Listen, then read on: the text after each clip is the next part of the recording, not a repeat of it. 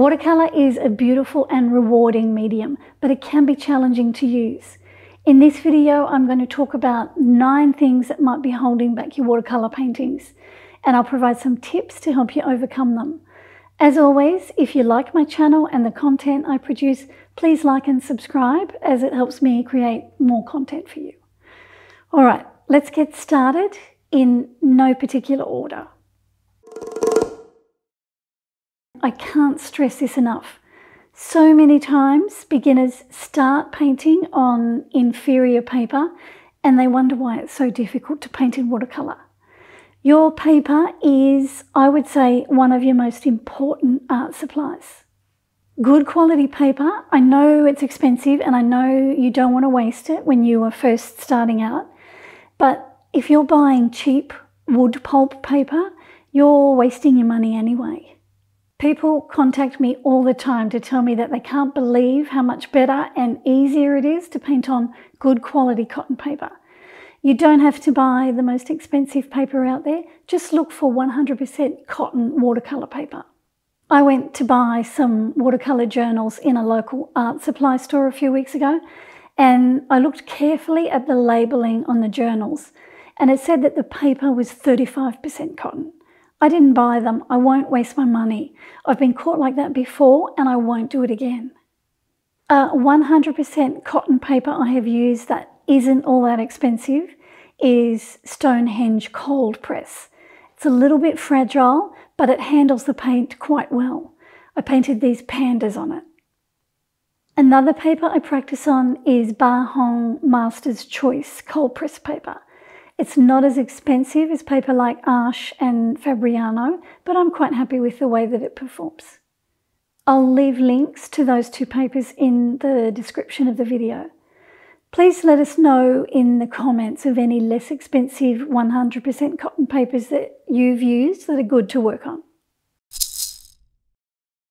I totally understand, because I am filled with anxiety every time I paint.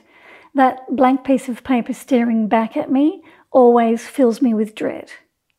Watercolours are unforgiving and you can't paint over your mistakes. To get over that fear, I'll sometimes do a study or 2 first, a practice painting. Sometimes I don't want to do that, I just want to get straight in and start painting. I might start the painting with good intentions and then something goes wrong. So then I just tell myself, all right, no problem. This is a study then. I'll practice on this one and I'll try again tomorrow.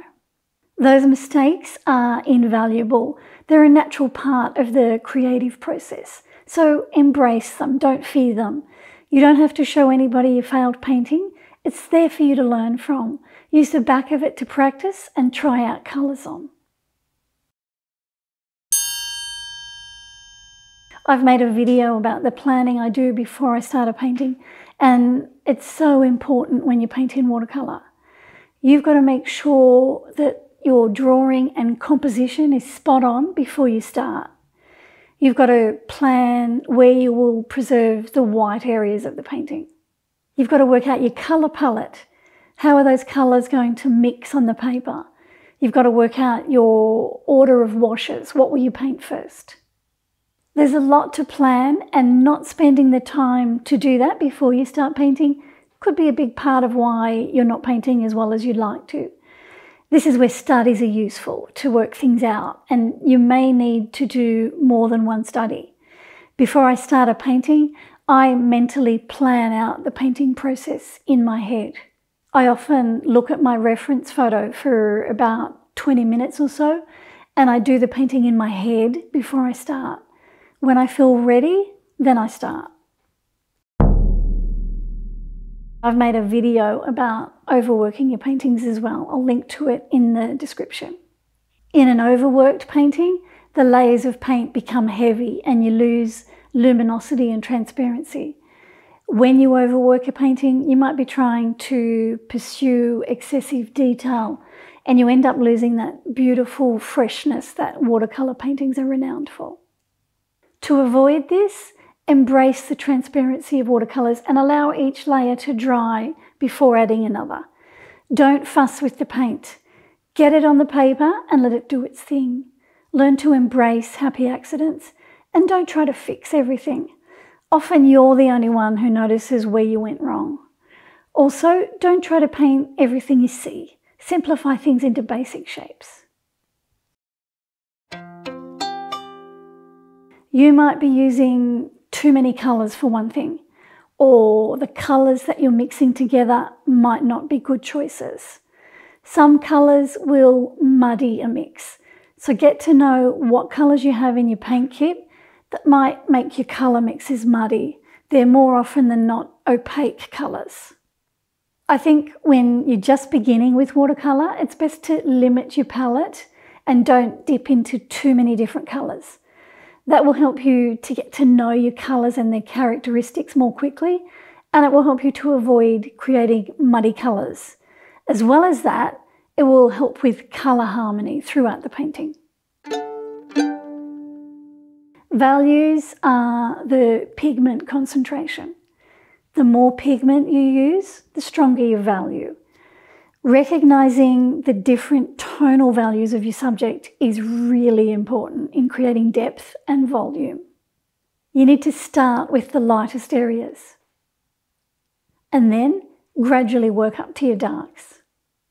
Recognize that one color can be many different shades depending on how much pigment you use. I see a lot of beginner paintings not showing enough variation in tone or value.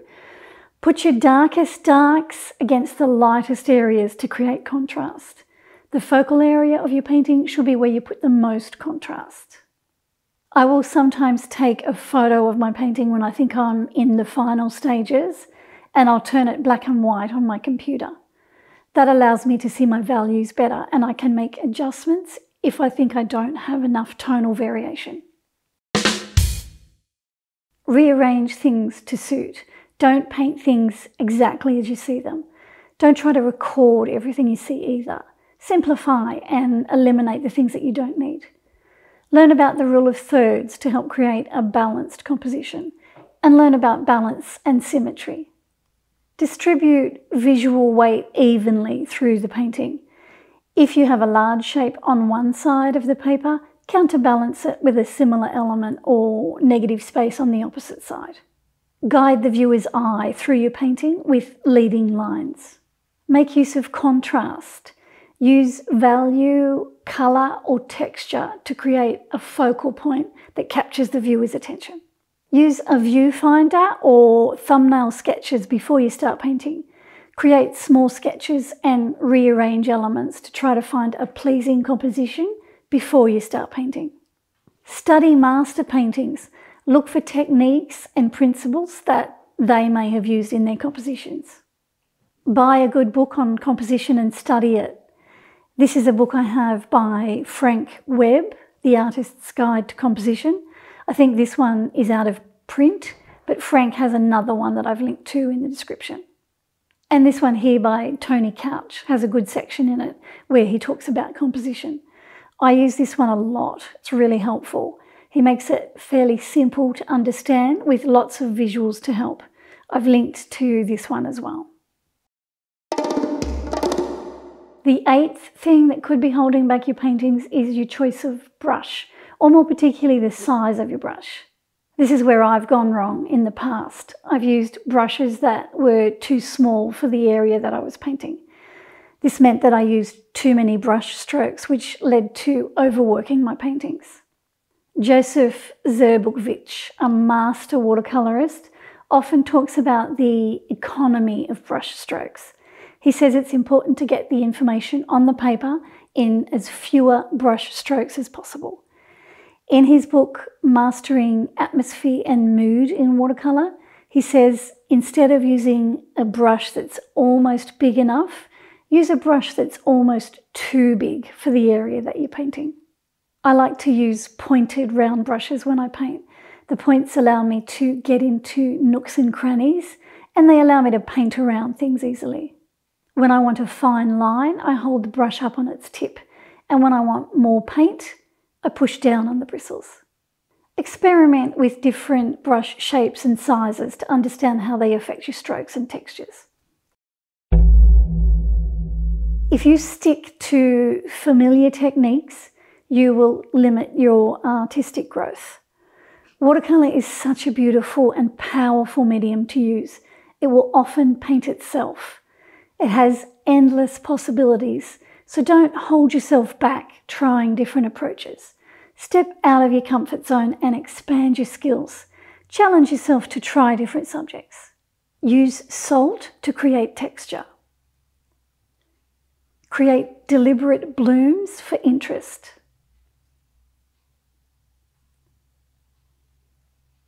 Embrace the wet on wet technique. Charge colours into one another and experiment with different colours. I'm often asked how I choose colours and what makes me decide to use violet somewhere where there is no violet on my subject. And the answer to that is that I'm not afraid to experiment. Watercolour is spontaneous and it lends itself to experimentation. It truly is the most magical medium to use. Remember that improving your watercolour skills requires lots of practice and perseverance. Embrace the learning process. Do some of my classes and unlock the full potential of watercolour. Before too long, you'll be creating captivating works of art. See the link in the description for the classes. There's also a link there to join my email newsletter. When you do, you'll get access to a full-length watercolour tutorial of mine and my guide to the 5 mistakes new watercolour artists make. I hope this has inspired you to keep at it. Try new things and enjoy the process of creating. Thanks for watching. I'll see you next week. So this one is 9 things holding back your paintings. It's going to need a lot of B-roll, Cole. Quiet on set? Quiet on set, action. But it can be challenging to use. In this video, I'm going to talk about 9 things that might be holding back your watercolour paintings. I do that a lot, don't I? Paintings. Leo walked in front of the camera again. Yeah. Do I keep going when he does that? For 100% cotton. Why did I pause there? Do it again. Here we go. Oi. Again. Leo. Leo's misbehaving. Do it again. I'll do it again, just so that we won't have the hand flapping.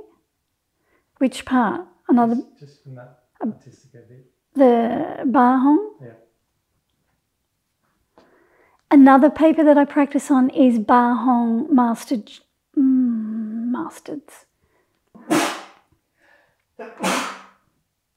Need to do. No. Oh.